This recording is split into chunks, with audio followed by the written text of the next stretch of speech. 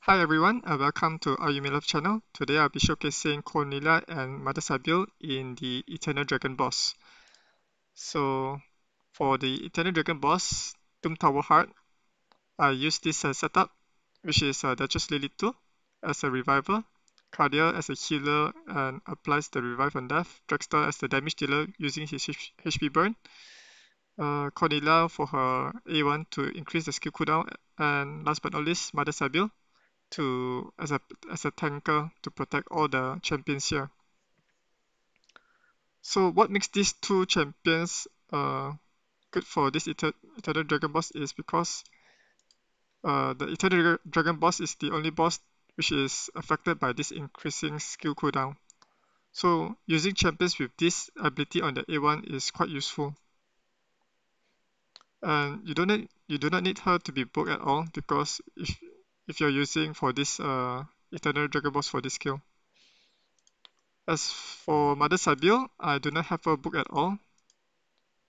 Okay, and she's here for her useful passive skill, the Grave Walker, which fully heals the ally with the lowest HP whenever this champion is killed, and heal all allies by 20% of their max HP and fills their turn meters by 15% whenever this champion is revived.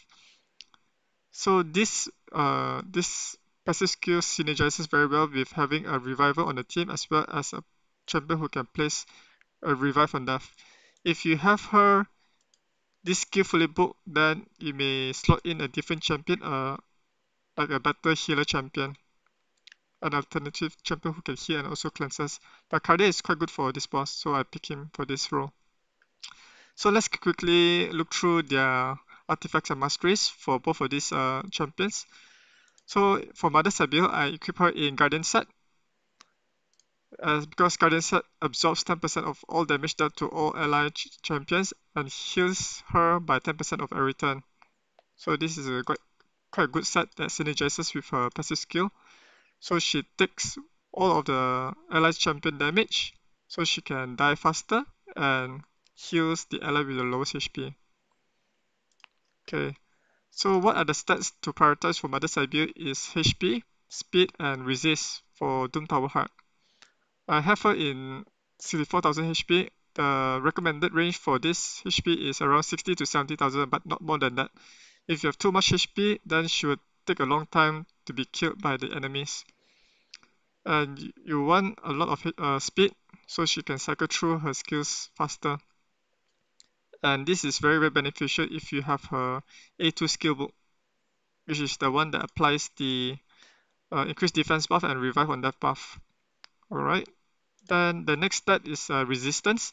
So for Doom Tower Heart Eternal Dragon Boss, he has accuracy of 350, so it's recommended to have at least 50 to 75 resist to resist most of his instant negative effects, as well as his block active skill debuff.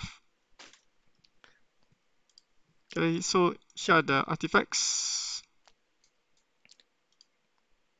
You can see it's mostly prioritizing on the speed, HP, resist, and defense.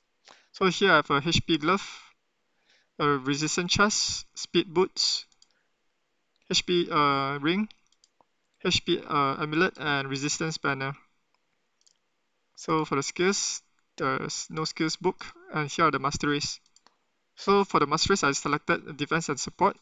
Defense to unlock bulwark mastery, so she able to absorb extra more damage from her allies. And you can pick up all this delay death to reduce the damage intake. Cycle Revenge to boost her turn meter if the Eternal Dragon Boss critical hits. Retribution to counter-attack the boss. And to benefit from her A1 turn meter boost. And if the boss heals himself, she also heals together. And some improved parry and defiant for additional resistance. For the support, I selected Steadfast for more HP, Lay on Hands to give an additional healing, Rapid Response to boost her turn meter whenever her buff expires, Merciful Aid to perform additional healing if the Eternal Dragon Boss applies Fear on the ally, Lasting Gift to extend the buff For Lord of Steel, it's not so important because I'm currently using a mixed set, so preferably I would pick up Solidarity to increase the ally resistance through her buff. Or you can pick Cycle of Magic. It's up to you. So these are the artifacts and masteries for Mother Cybele. Let's see Conellia's. So these are Conellia's artifacts. So I have her in Retaliation set, so she has a chance to counterattack and make the full use of her A1 Surprising Swiftness to apply the skill cooldown. Alright, so the total stats you can see here. We have a HP as a priority, speed and accuracy to land the instant negative effect, and some decent amount of defense. So here are the artifact stats. HP glove, HP chest, speed boots, defense ring, defense amulet, and accuracy banner. So the skills are fully booked. Here are the masteries. It's similar to Mother Cybele with a defense and support mastery selected. For the support mastery, I selected Eagle Eye for more accuracy to land her debuff, and pick the masteries that increases her accuracy, like Charge Focus, Swarm Smiter, Pinpoint Accuracy, Sniper to increase her chances to land those effects and debuff. Evil Eye is not so important here because Eternal Dragon Boss is immune to decreased meter. Alright, then all these masteries is to boost her survivability and has a chance to counter attack on the Retribution Mastery. Okay, so this is the artifact and masteries for Conellia and Mother Cybele. So let's head on to the Eternal Dragon Boss. The sequence of the positioning of the champions is also quite important because if Mother Cybele is placed last, should be revived last during the revive on death. So once these champions revive, let's say Dragster and Mother Cybele dies together with the revive on death, the revive on death will revive this person, Dragster, followed by Mother Cybele. Then Mother Cybele can heal him with her passive skill. Alright, let's start the battle. I'll speed up the first 2 runs so you can skip the first 2 waves. Set it to auto run.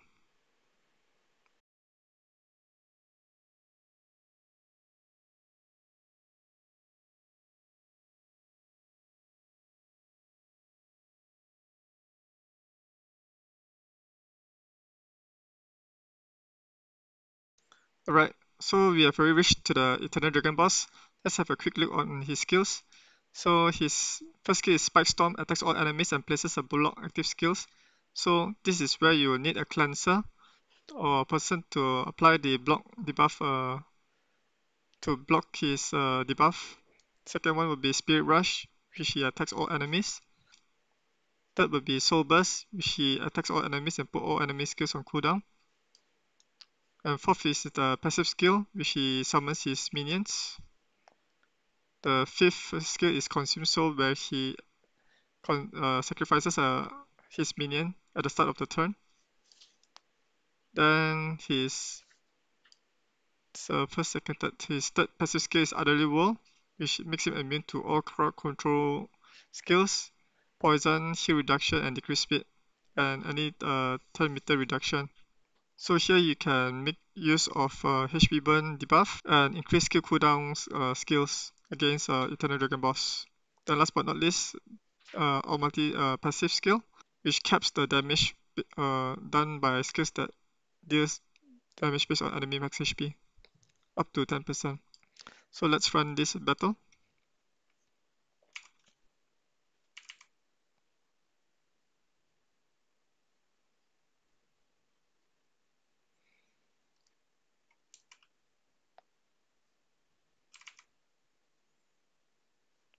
So we have a Drexel Blood Twin to apply HP burn on his A1 attack. Then Soul Shepherd from Mother Cybele to place the revive on death. You can target Eternal Dragon Boss when you're performing auto. So Cordelia can apply her increase skill cooldown skill onto the dragon boss.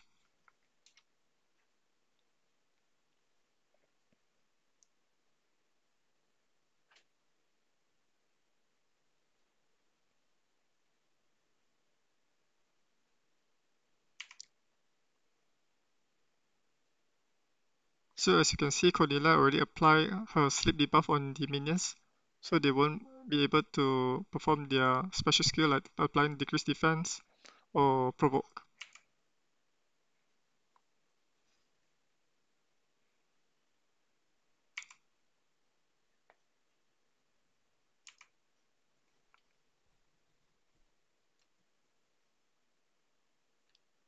So I'll let it run. I'll let this auto battle to run.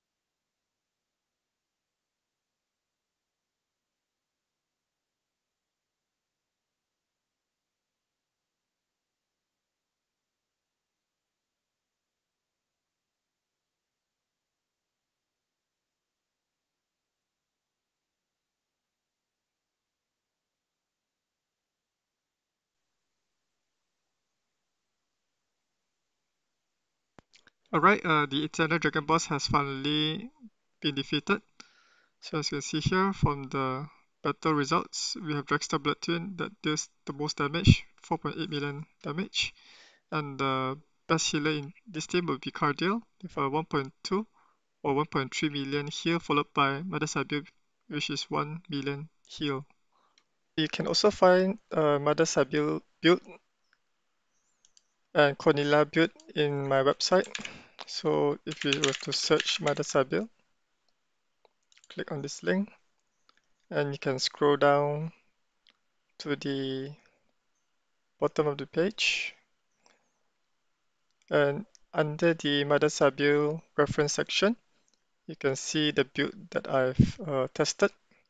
One of it is the Arena Defense build using Guardian set, as well as the one that I've tested today, which is the Doom Tower build, which also uses a Guardian set but is built in high resist. So as you can see here, you can find all the stats of the artifacts that you can use as reference, as well as the masteries that I use for this build. And let's go back to see Conellia's. Alright, in this Conellia page, you can also find the build in the Conellia reference section. So this is the first build that I've tested, which is built in all speed sets for Arena, as well as the Doom Tower build here, in Retaliation set for the Eternal Dragon boss. So as usual, you can find the masteries and the artifact stats here. If you have not subscribed to my channel yet, you can click on the subscribe button. It is free and it doesn't cost anything. And click on the notification bell icon so that you'll be notified for any videos that I publish on my channel. You can click the like button if you found this video interesting and helpful, and share to your friends so that they also can benefit from this video as well. Alright, thanks for watching. I'll see you again in the next video. Bye.